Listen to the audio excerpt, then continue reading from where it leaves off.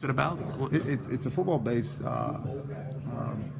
movie, but it's a scriptural base, and it's about basically two athletes from different schools, rival high schools, and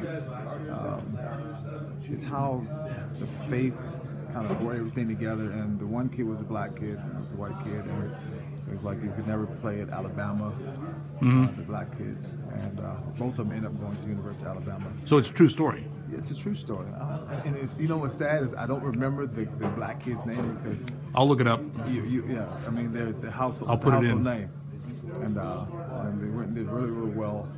And Was it released in theaters or was it on TV or what? No, it was in theaters. It's called probably Woodlawn. was out in January maybe, something like that.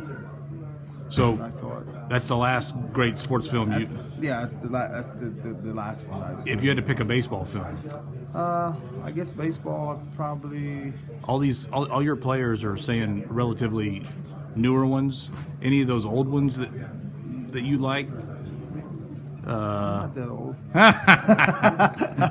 Somebody's been saying "Bang the Drum Slowly" or I mean, you know, obviously the Roy Hobbs, the natural. That's the one that kind of comes to mind. I like that. I mean, I thought that was kind of a the music throwback scenario, and with the band.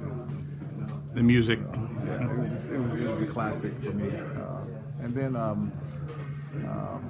when the Build It and They Will Come. Oh, Field of Dreams. Field of Dreams.